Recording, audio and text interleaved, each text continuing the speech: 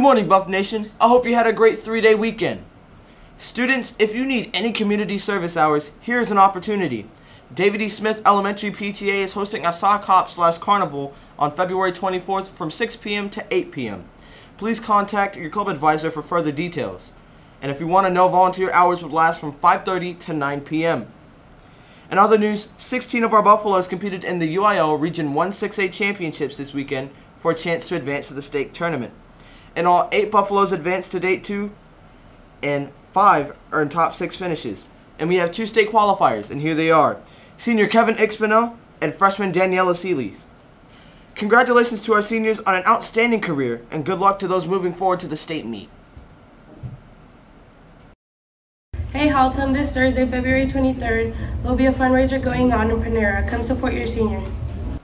This past weekend, the Haltom Winter Guard performed and competed at the North Texas Color Guard Association contest hosted at Saginaw High School. They had a great performance and they brought home the bronze. The book face contest has begun and it will run until March 8th. Book face involves strategically lining up your face or another body part to a cover of a book so it looks like your face or that body part and the book is molding into one work of art. If you're interested, this is all you have to do.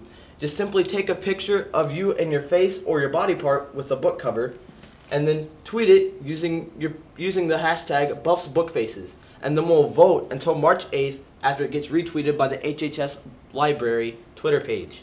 Here's some tips and tricks for you. If the face on the book is the same size, hold the book closer to your face. And if the face on the book is a little bit smaller, hold it further away from your face. And there are prizes for faculty and staff, and there's a place for students too.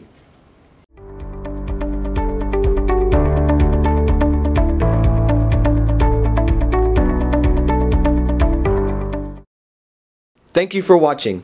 And now, time for the pledges and moment of silence. Please stand for the pledges and the moment of silence.